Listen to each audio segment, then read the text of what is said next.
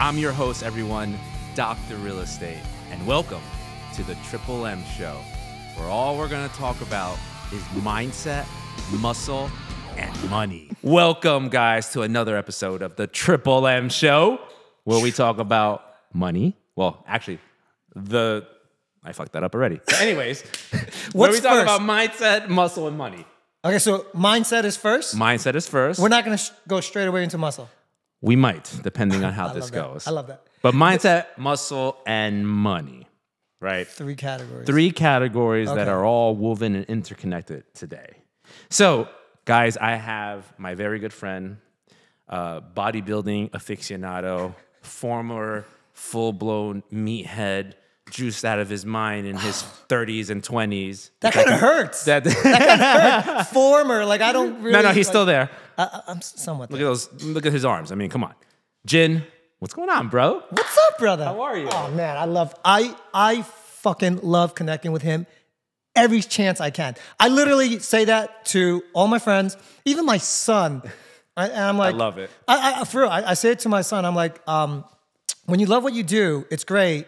But when you love the people you do it with, it's like probably the best thing, right? Because and if it wasn't for the time constraints, I could spend all day here with you. I love it. And we could talk about anything. We talk about fucking lint on my socks. It would still just be something that would be worthwhile, at least for me, in terms of having that experience and just chilling with you.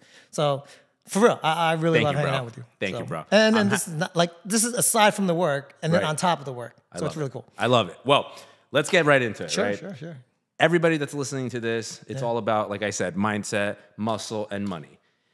In all areas of our business, I'm sure we've interconnected them in some way. So for you, tell the audience, what do you do? What's your line of business? How long have you been doing it? Go. Oh, man, it's kind of boring, so I don't want to go too much into it. Keep it short and sweet. No, I think for the most part, the gist of it is I'm a photographer first, started the business for my son. I guess it's going to go longer than I thought. I'm trying to keep it like short, but it's not going to be too short. So I started the business for my son because as a baby, like I didn't have any pictures of myself. I grew up in China. I was born in China, and I have maybe 2, maybe 3 pictures of myself as a baby. Wow. Like literally no, and they were black and white and everything. We were poor as can be. So when I found out I was going to be a dad, I was like, you know what? I got to learn the camera, learn how to take pictures.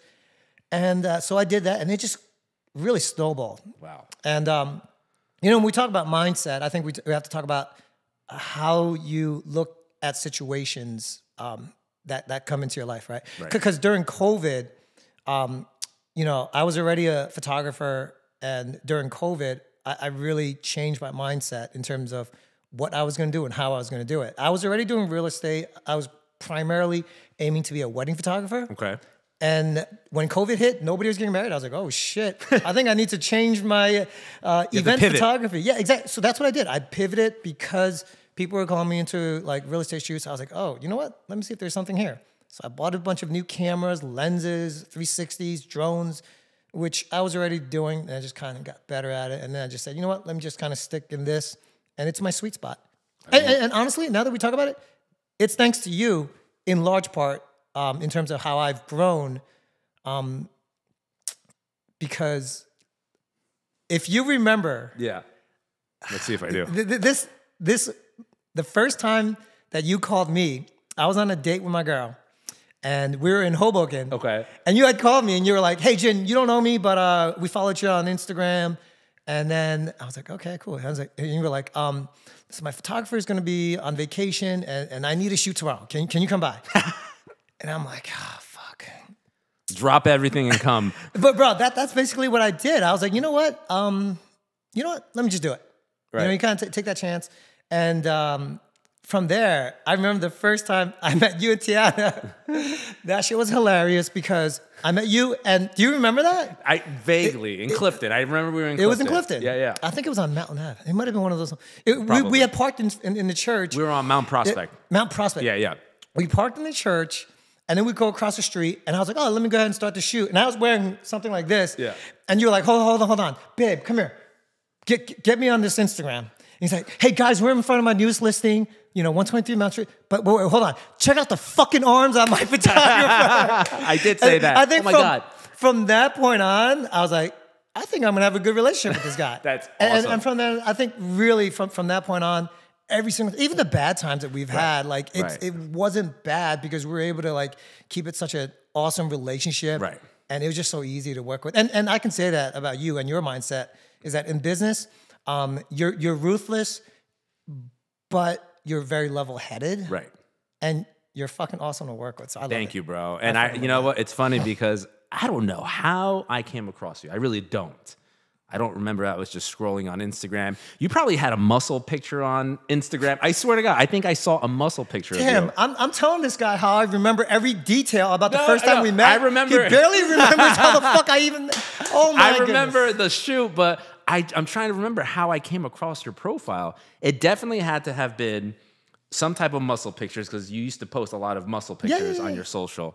And listen, you still do. You still do. Not as much as you, though. But this is a show about muscle. So Yeah, I resonated with somebody that had jacked arms, and I reached out to you. And ever since, dude, I have not, you're my guy. Love it. And everybody out there. And you're my guy. But tell us about now, kind of in terms of the business with your photography business, kind of what you've employed on the bodybuilding side of the business, bodybuilding side of the spectrum, right? Because in bodybuilding, in getting jacked and getting lean, right, there's discipline, there's dedication, and you got to be persistent, right? Yeah. Those three things are in fitness and in bodybuilding. Yeah. How do you use those principles in your business? Dude, they're so similar, it's not even funny. Like, and it's something I'm trying to teach my kids. Okay. Because I force them to work out at least once a day. And it's something that I can honestly say that I work out at least once a day. I mean, in some shape or form, whether it be going for a little brisk walk, to running a mile, to doing a hardcore workout, to doing sauna, to doing cold plunges. So all those things are a direct relationship to how I run my business because I'm basically always practicing and I'm always working in this same shape or form. Okay. So like, it's as dumb as it sounds, as a photographer, I always have a camera on.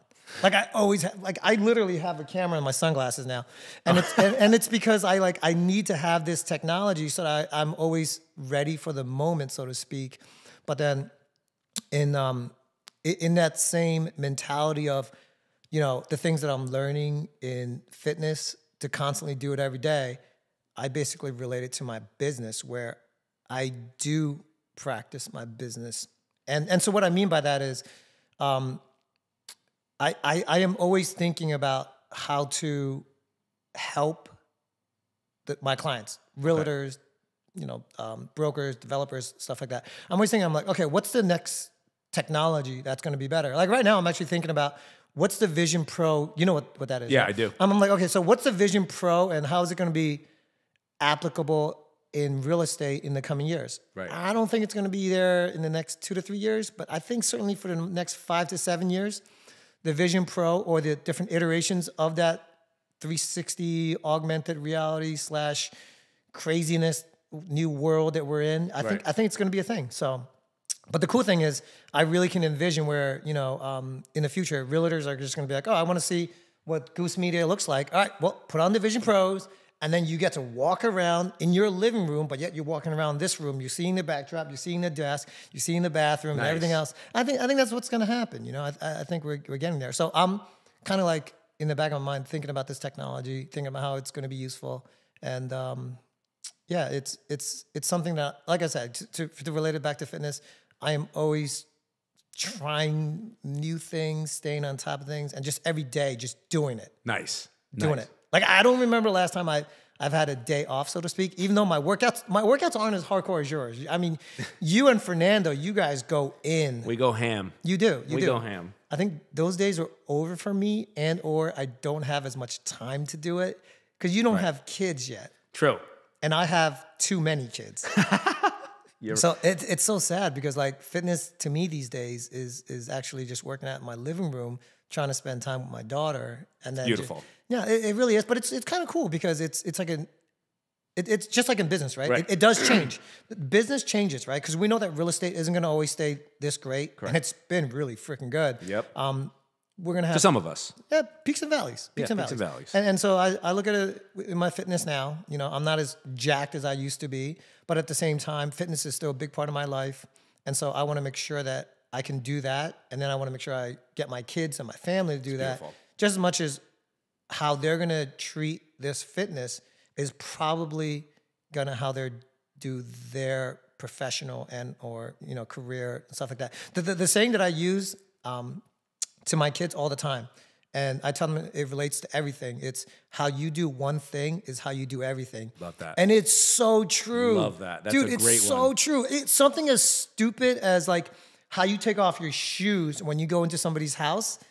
Because I can tell you, I don't want to single out a kid. One of my kids, when they come in, when they come into the house, they'll just take off their shoes, just kick it, they'll smack up against the walls, and then just run up the stairs. And then another one of my kids will take it and, you know, grab it, put it together, and neatly place it, organized into a corner or something like that. But seriously, how you do one thing is how you do everything. It's so true. Yeah. So true. Yeah. So tell us, because I'm interested in this. I can tell you when I got hit with the bodybuilding bug. I was 14. I was a freshman or sophomore in high school. Who was your hero?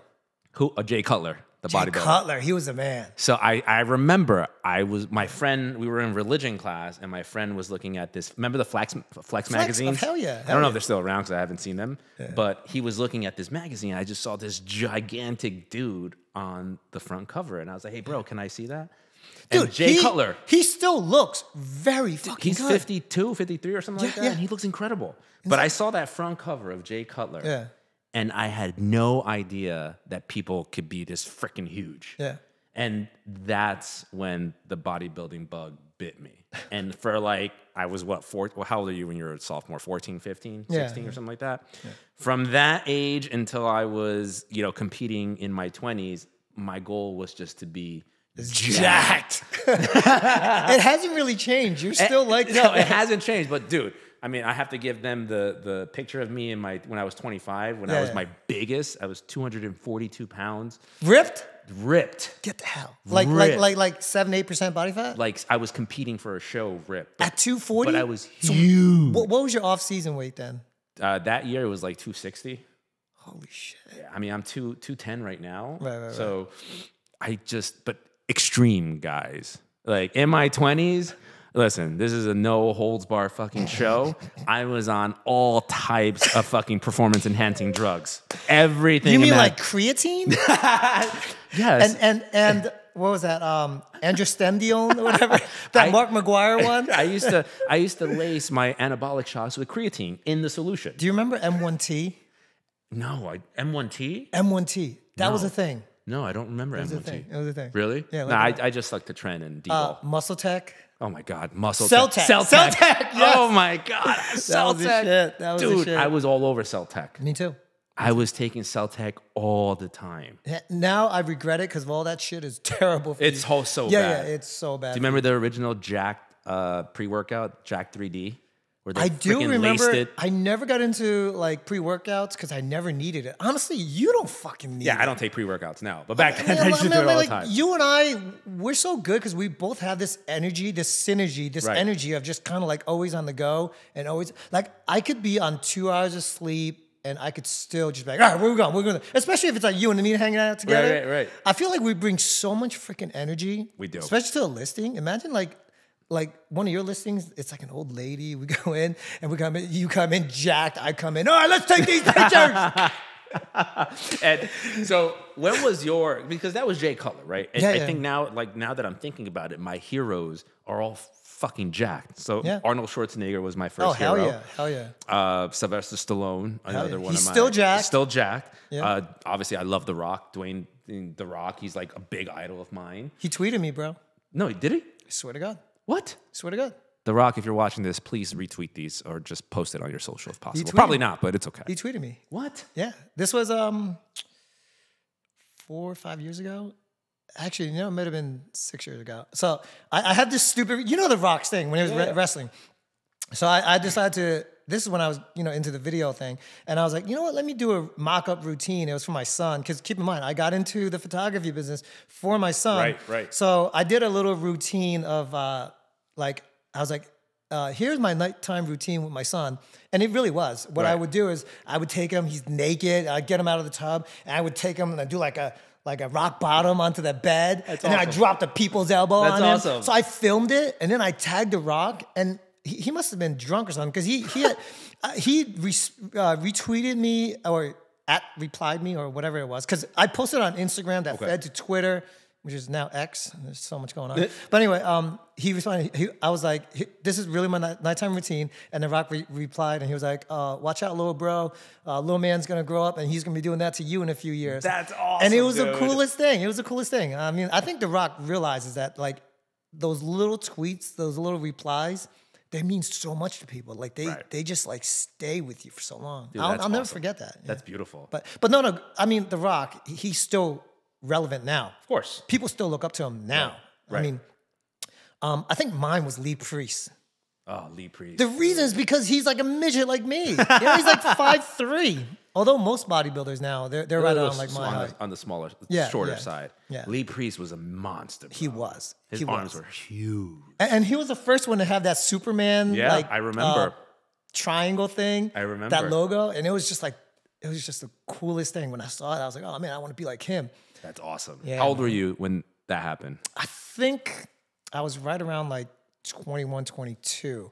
The funny thing about me is I've been in fitness my whole entire life, which is what's crazy. Like growing up, I was a skateboarder. I was in high school track and field. Right. Of all things, I was a pole vaulter. Wow. I haven't grown in height, but I was just, the energy that I always had as a kid. I was able to take skateboarding and somehow put that craziness into pole vaulting. I was, how did I do? In the meet of champions, I was number 7. So that's all of the people in New Jersey. Okay. And then in the regionals, I think I was like number 2 or 3. In the state sectionals, I was like number 1 or something like that. Okay. I was pretty good. So you were very competitive all throughout your life. I never looked at it as competition. You were just working. Even now, I don't look at my work as competition, because I just look at it as like, it's shit I like to do. That's awesome. My skateboarding too. Right. But I think if I had changed my attitude to being like, oh, this is competition, it probably would have made me a better skateboarder. It would have made me a better pole vaulter. Hell, even in business now, if I look at it as like, all right, Goose Media is now on my ass. Now I gotta, do more shit. I gotta do more podcasts. Right. Maybe that'll kind of like elevate my game. But then I'm like, I don't know. I love what I'm doing now. That's awesome. I love what I'm doing. And I'm sure you love what you're doing too. Dude, right now I've gone through different stages in my career. Yeah. Right. I had Phil on before, and I failed in 7 different businesses before I found real estate. And for, I've been in the business now almost 11 years. Those 8 or 9 years, I was like balls to the wall. Like when I see all these other agents posting like their MLS sheets and like they're busy on the weekend showing properties, that was me. Yeah. Like that was my Saturdays and my Sundays, 9 a.m. or 10 a.m. until 6, 7. I would book myself Saturdays and Sundays. And I did that for like 8 years, dude. Yeah. 8 years, 9 years. But I mean, you still do that kind of stuff now. I do. Well, not really. No. So now it's more into like training and mentoring and coaching agents. And I freaking love that. I love that too. Like I'm a natural teacher. I've always been a teacher. I've taught organic chemistry and, when I was a professor in that previous life. What? I already know this, kind of. Yeah. But the Dr. Real Estate thing. Yeah. I got to give you so much kudos to that, because like it fucking sticks. It does. It sticks. It does. Like there's so many people that I've talked to, and instead of saying, hey, do you know Peter Patapia? I don't know how to say your fucking last name. Patapia? Tilapia? By the way, remember, you have your cousin. I'm friends with your cousin. Yes. Eric. Oh my God. Small world. Exactly. Anyway, so instead of me referring you to like, I'm like, Dr. Real Estate. They're like, oh, we love him and everything like that. It's just, it's a funny, quick, very funny story. When I was my second year in the business, I was part-time. I was getting my PhD in chemistry, and I had landed my first $1 million listing. Nice. It was in Wayne. And it was a cold call. I don't know how the hell I freaking got it, because I was terrible at cold calling. I want to talk to you about the cold calling. Of course. But go ahead, tell me. So his name was Howard, and God bless his soul. He passed away a couple of years ago, but he's really the one that opened up the door in my career. Right. And he was like a business owner, but he was like in marketing or something like that. And I told him that I was getting my PhD. Right. He's the one that literally told me, you know what you should do? You should call yourself the Doctor of New Jersey Real Estate. Oh, man. You mean to tell me that you didn't come up with the name? No. I thought it was the dumbest name known to estate. man. And I said, Howard, I'm not going to do that. I'm going to be laughed off. Like, no, it's ridiculous. He was like all into it. He's like, no. He's like, nobody's doing it. I've never heard of somebody called themselves Doctor of New Jersey Real Estate. He's like, just do it. And that's when I changed it to Dr. Real Estate. And then that's when I started doing Dr. Real Estate. You know, there's a couple other. There are a bunch. Like similar names. It's but there's only one. The Real Estate Doctor. No, there's only one. It's okay. And by the way, if you're watching The Real Estate Doctor, I'm just kidding. You're just as cool. Make sure to call me for your shoots. But that's how the Dr. Real Estate brand blew up. I freaking love that. I love that, man. That was it. It sticks. I love having a name that you can just, like, people know you by that name. And that's, wait, do your clients know that too? Yes. Like, they don't call you like, hey, Peter? No, like, hey, they call me Doc. Doc. They're like, Doc. I actually just had a client reach out to me on social media 2 weeks ago. Do you think that they then think that, oh, this guy's a doctor. He's got to be great.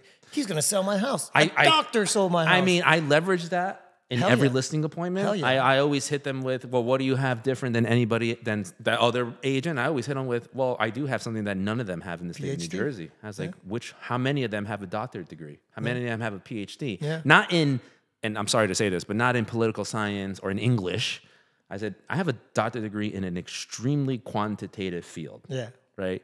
There's not too many people that have that. That is the difference between, and I always hook them like that. Hell yeah. These higher price listings that I got, that's what I always use. Yeah. And it's my brand, right? And I learned this branding from Ryan Serhant because I used to watch $1 Million Listing in New York 10 years ago. Yeah. And he always used to stress that, even on the show. So I was like, let's stick to your branding is so consistent now, and I love it because you're the only one that's been consistent.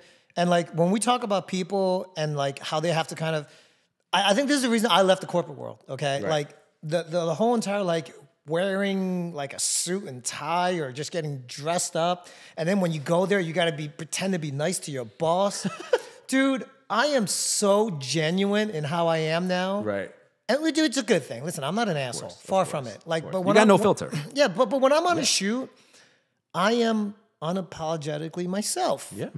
Which hopefully is a very good thing to most people. Right. But and that's how you are. Right. That's how you are. And that's why I love our working relationship because we seldomly have to like put on a different hat or put up we're unapologetically ourselves. And listen, I know this.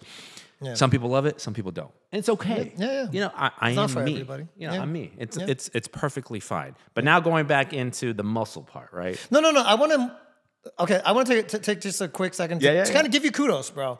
Thank you. I know this is off script, and I don't know to what extent it's about mindset, but I fucking love that you lead your team with the old school way of doing business. Right.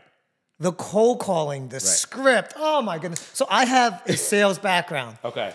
But when I hear I didn't know that. Oh, dude, I did. But when I hear your team following your script, and then they're getting these leads and they're turning into listing appointments. And I'm like, oh, man. Right.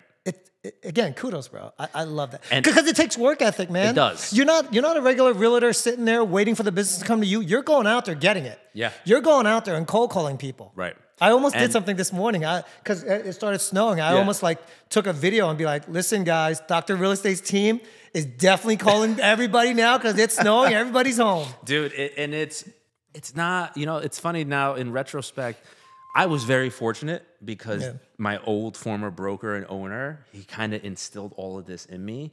Hey, you can't afford $1,000 a month in Zillow? No problem. You know mortgages inside and out. You know how to pre-qualify a buyer? Here, there's this whole area that has multifamilies and renters. Cold call them, have a conversation with them, convert them over to buyers. Hell yeah. That's what I used to do. That's how I got into cold calling. By cold calling renters to convert them over to buyers. And then it took me a long time before I could actually use it and convert sellers because I didn't know what the fuck I was doing, right? And now with my agents, the script that I've developed has been really 3 years in the making. Gold. 3 or 4 years in the making. That's and good. Now it's just, I tell my agents, guys, I already know if you make X amount of calls for Monday through such Friday. a numbers game. It's such a numbers game. It's like it's almost a guarantee that if you actually do it in 90 days or less, you're going to get a listing. Yeah. The only reason you're not is because you're not putting in the work. Yeah.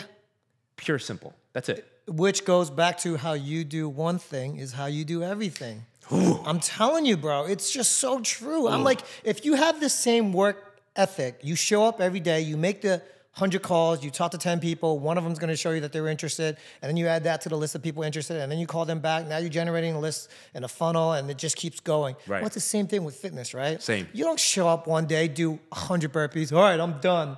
No, you're going to do something else tomorrow. You're going to keep working on your fitness and everything. Right. I mean, it's so true because it's the same. And look, it's the same thing, same mindset for money, same mindset for relationships and everything else. So it's so consistent. Dude, it's so true because in fitness, right, when you're dieting for a show or you want to get stronger, whatever, right? Yeah. It takes time. Oh, right? God. If when you're dieting for a show, dude, it takes a lot of time. For me, when I used to compete, yeah. It used to take me about 18 to 20 weeks to actually get in tip-top shape. Damn, that's a lot of cutting. and it was, you know, I'm a stocky guy, so like I gain fat pretty easily. Yeah. But it takes me a long time to start dieting. And back then in my 20s, honestly, I didn't know anything about creating calorie deficits. I would just go with how my body looked. Now I really do subscribe to calorie deficit and being just as consistent as I possibly can. Yeah. But dude, it takes time. You're not gonna see results in a week, 2 weeks, 3 weeks. By 4 or 5, 6, you might start seeing a little change. Yeah. By week 12, by week 14, you're like, oh shit. Like, but it's the same thing in business and in your fitness world, right? Because if you're doing 100 cold calls in one day, you don't get the 10 people interested. You might get 99 hangups. Right. Oh, well, do it the next day. Right. Now you're at maybe 90 hangups. Right. And do the next day. Now you're at 80. And do the next day. Oh, you have somebody interested. And those are the short-term wins, right? Yeah. Because those short-term wins early on when you're doing something new, whether it's on the first week or the second week or the third week, those short-term wins allow you to say, oh, you know what? Okay, I'm getting there. I'm progressing. Same thing in fitness, right? In bodybuilding, short-term wins, you lost 2 pounds. Short-term wins, oh, I see a vein in my freaking arm. Oh my God, this is all right. I'm getting there. Oh God, it's the same thing in business, right? Yeah, and that's how I. The principles of muscle is how I really coach my agents because I know these short-term wins on a cold call. By week 2, if they're doing it, they're gonna get somebody on the phone that's telling them, "Hey, I did this to the property. I did this to the property," and then you run the numbers. It's a number that they really love, and now they book an appointment by week 3. Yeah. Those short-term wins matter. I mean, it's almost like this formula is this direct formula for success. You just gotta do it. Put up with the suck. Yes. It's the same thing as in fitness, right? That mindset of just like, hey, you know what? I'm gonna go ahead and run 2 miles today, and then I'm gonna go ahead and eat mostly clean foods. Right. And then I'm gonna get my sleep, and you're gonna look good. So now that you just said that, this is great, right? Now I love where this is going. Nutrition. Right? Yeah, absolutely. In bodybuilding and fitness or whatever, it used to be like chicken, fish, beef, rice, broccoli. Tilapia and broccoli and rice. Maybe sweet potatoes, oatmeal, right? Yeah. And now with all these research coming out and like the topic of longevity and you know all the shit that's processed in our food, what is your diet? Are you plant-based? Are you animal-based? Are you in the middle? Are you pescatarian? Dude, you know what's fucking crazy? Yes. So which ones? No. It's so true because I follow a lot of experts in the longevity and the fitness field.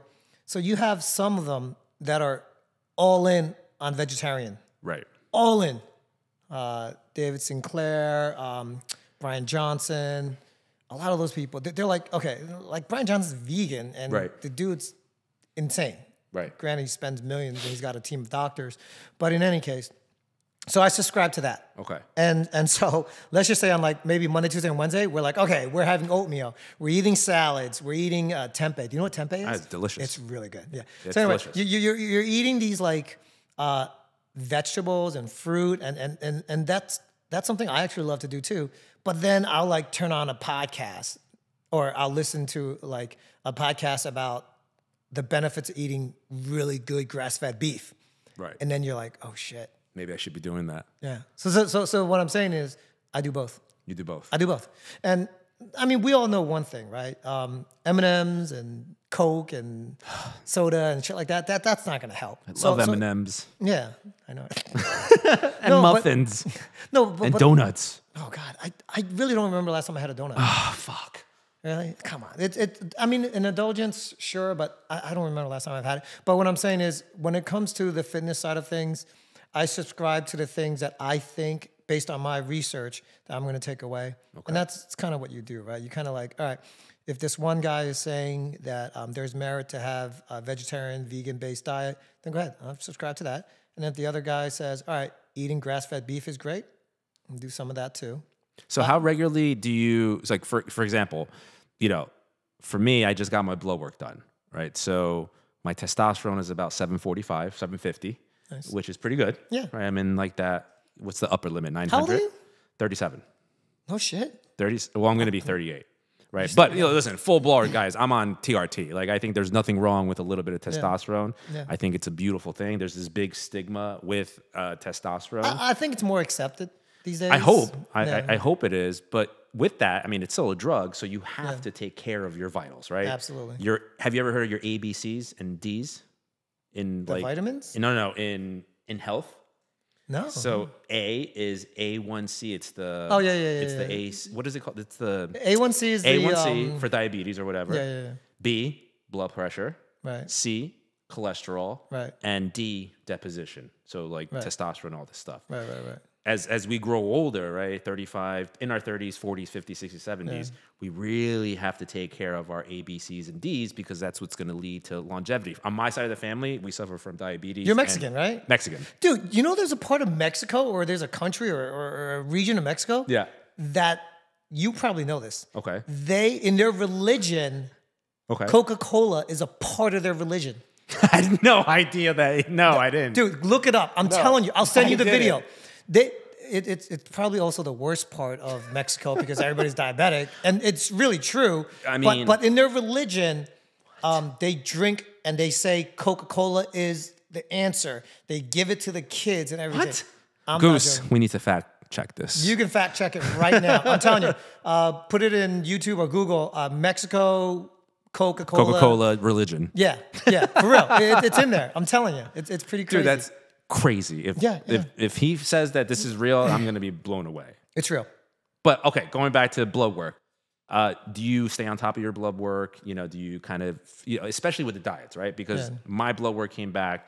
I had my triglycerides are high, which I know it's coming from all the processed sugar and all the other stuff that I'm eating, right?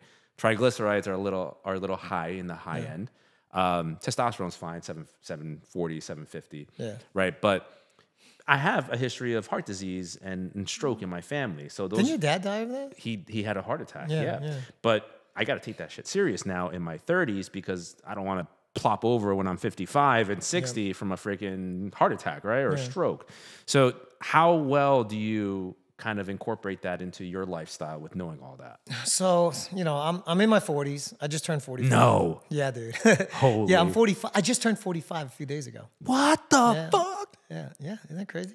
But I think as now that I'm transitioning into, I think Peter Taylor calls it the second half of your life, right? I look at fitness as in, this is more of a necessity of how I go about with fitness.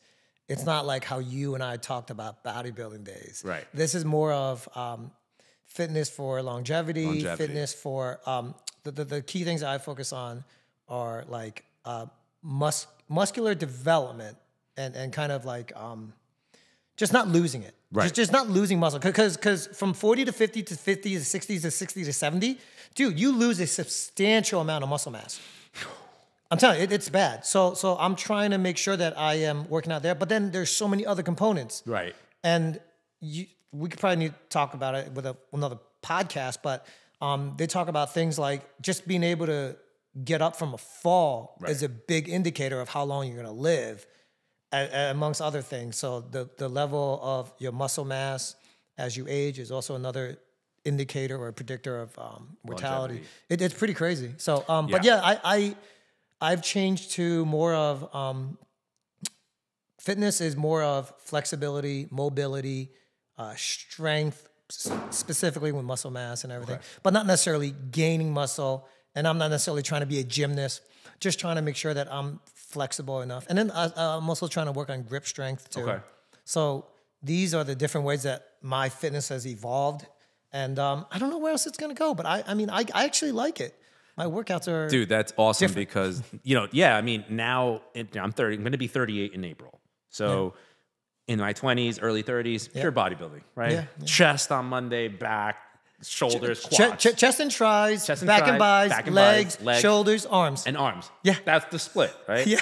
And you look incredible if you're dieting, but you got no flexibility. You got no mobility, right? You know, your muscles are getting big, but your tendons are really not catching up, right? So you can set yourself up for a lot of really bad things that can happen with that, right? So now in my 30s, and I don't know if you knew this too, but on the eve of what was going to be my last competition, right before I turned 30, I completely tore my quadricep tendon right off the bone. Oh, shit.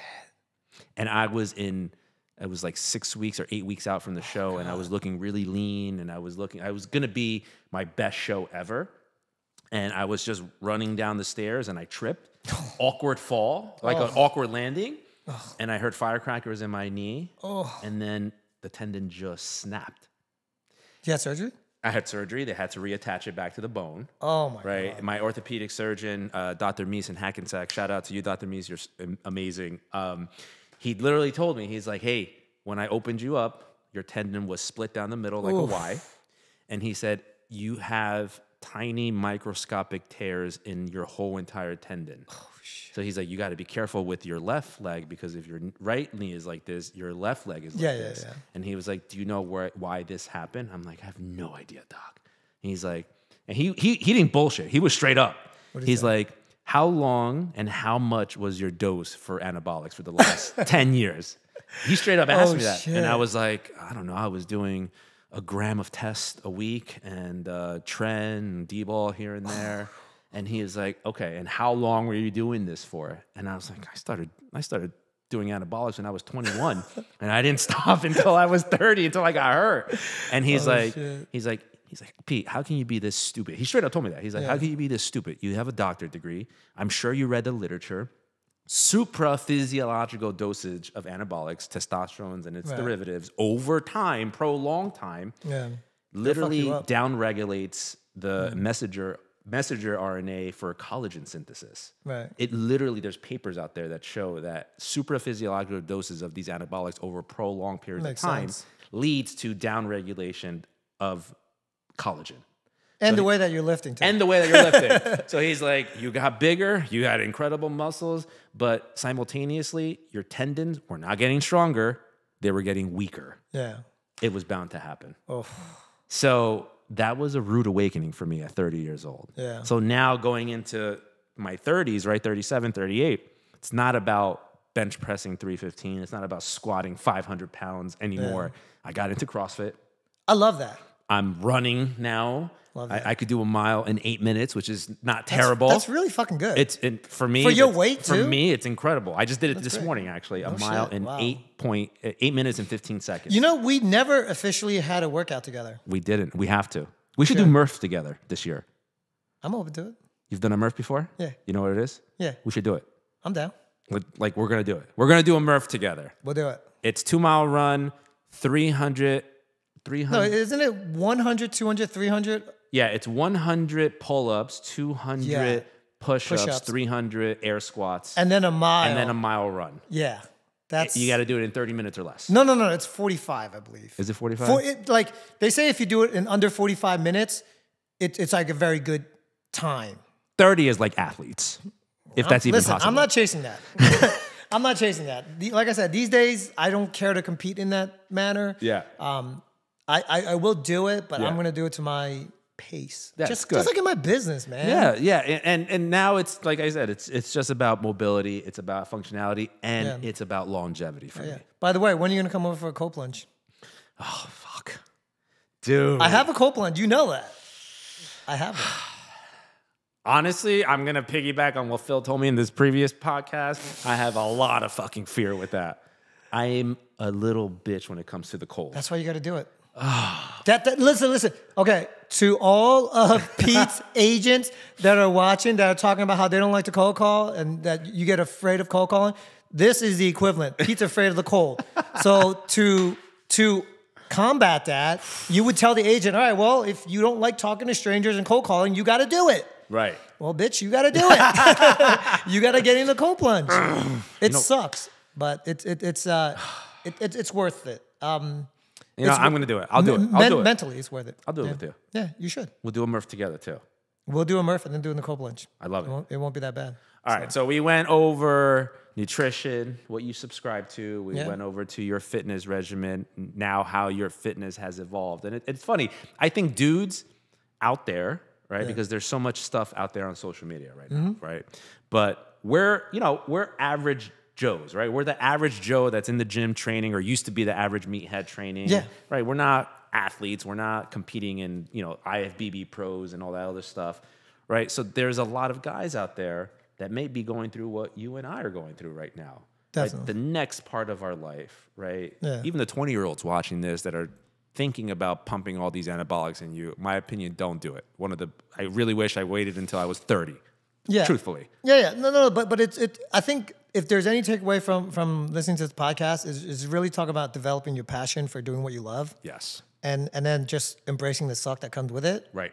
And then just knowing that how you do one thing is how you do everything. Right. So just apply that principle to everything that you do. Right. And I think it'll just be a matter of time when it becomes like a successful thing. Yeah. And I think that's so true because at the end of the day, you can kind of chime in on this in any type of business. It doesn't matter what you're doing, right? There's always these like cycles, right? You have like in the beginning, you're really excited to do this new business. Like, yeah, let's do it. I can do it. Like, let's get it done. And then when you're actually doing it, shit's not working. You're not making any money. It's harder than what you thought it was going to be. So you become a pessimist, right?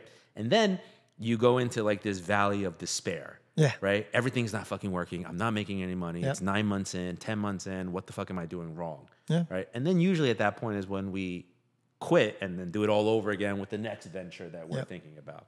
Right? So telling the young entrepreneurs out there, the kids in their 20s, the girls in their 20s, you got to go through that. You got to suck. You really have to embrace the suck. I tell my kids, like my son is into basketball now. Yeah. He just watches like Steph Curry just making these shots. And I think I saw a video that talked about the amount of shots that Steph Curry takes, which is in the millions over the course of his years. Right. And he's only made, 0.3% of his shots during the actual game time. And yet he's the best three-point shooter. Right. And so when I talk about that, and then we talk about the discipline of working out, same thing with Kobe and Jordan, and my son just sees the final product. Just like, if people were to see your final product, right? But it's a lot more than that, right? It's really just kind of like the day in, the day out grind of just doing the suck and just doing it. Doing it. Imagine, like they look at our physiques and they're like, oh, look, they're jacked. Do they see the amount of cardio, the amount of nutritional sacrifices, the amount of like push-ups, burpees, and all this other shit that you do? I mean, I will say I'm a little bit gifted because I'm gifted in that I'm genetically more lean. You're genetically bigger, thick, stocky. Yeah. So we have to meet somewhere in the middle. But either way, though, for that, we're a little bit gifted with that. But at the same time, I still feel like, with hard work, how does the saying go? Which I tell my kids, hard work beats talent when talent doesn't work hard. Right. And it's so fucking true. Right. Because I tell my son, I'm like, listen, bust your ass. If you suck at free throws, work on that. Right. Do 200 a day. You're gonna get better. I don't care if it's 10% better. If you suck at finishing in the paint, work on that. 10 hours a day. Right. Dribble the ball 10 hours a day. Become obsessed with the process, and you're gonna be the best you can be, which will be. You'll be an elite, right? You just said something. You just said become obsessed with the process, right? And I think a lot of entrepreneurs out there, a lot of business owners, and I'm guilty of this as well, I never used to enjoy that. I didn't even know what that meant. Honestly, I didn't know what that meant, right? But now we did the real estate team. I mean, you've been with me since I was with my first company for 9 years. Yeah. Right. And then I made that huge move to these cloud-based brokerages. Leap of faith. And I honestly was nervous. I was scared. Yeah. Because I was like, am I good enough to make this work? You know, now I have to train these 50 agents, and now they have to be producing agents. So I always had that doubt in my head. And it's still going to be there. Of course. Because you're growing and scaling. Right. Which is also something on my side of my business that I need to think about how I'm going to grow and scale. We'll save that for a different podcast. But you know, your job and your role is changing. It's even going to be more important because now not only are you responsible for your own growth, but you're responsible for your team's growth. Right. And then you have to think about it as like, oh shit, if I fail, my team fails. Right. So there's a lot weighing on your shoulders. Just like me, right? If I fail in my business, then it's for my family too that I have to worry about. Right. And then of course my photographers and everyone else too. So I have a team. So it's very important that I think as we ground ourselves in gratitude, we work day in and day out with fitness. We then apply those principles that we're constantly doing into our business and into our personal lives. That's beautiful, man. Yeah. Enjoy the process. Yeah, you got it. You have to enjoy the process because now I'm not that overwhelmed, right? I was taught before, get rid of the word stress. So I'm not even going to say stress anymore. I'm going to say embrace it. Embrace it because at the end of the day, I'm learning, right? And I'm enjoying the process. And now when I wake up, and even if shit went south or this deal fell apart, my agents are not closing these deals, whatever, right? Agents are leaving.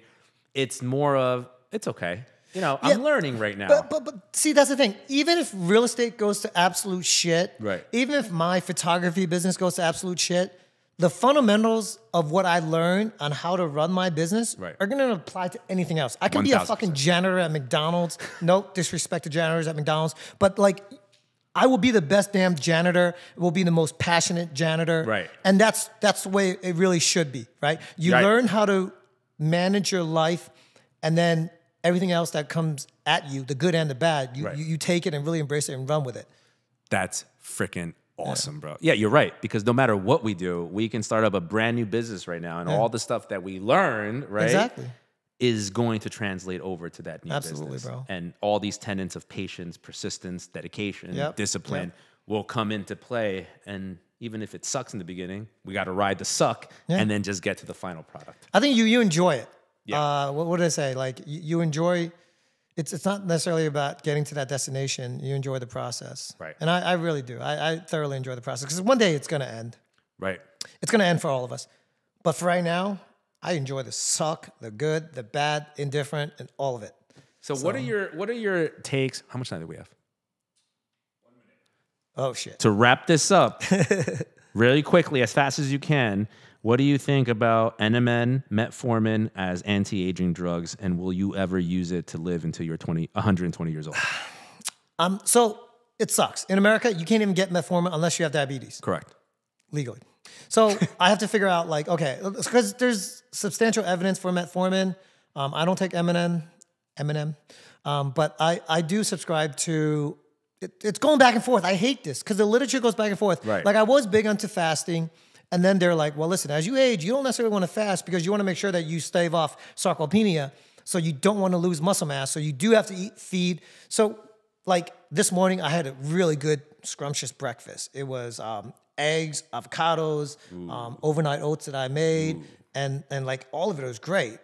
But then they're like, oh, well, if you don't eat, then you have autophagy and your muscles and your cells are replenishing this and the other. So to kind of, I think there's merit for having an understanding of this, right? Of these molecules and these supplements and what they can do, and just about a matter of what's going to be suitable for you. I think the right thing is for all of us to be aware of what's out there, because also peptides, stem cells, and everything else are another topic that we should probably explore.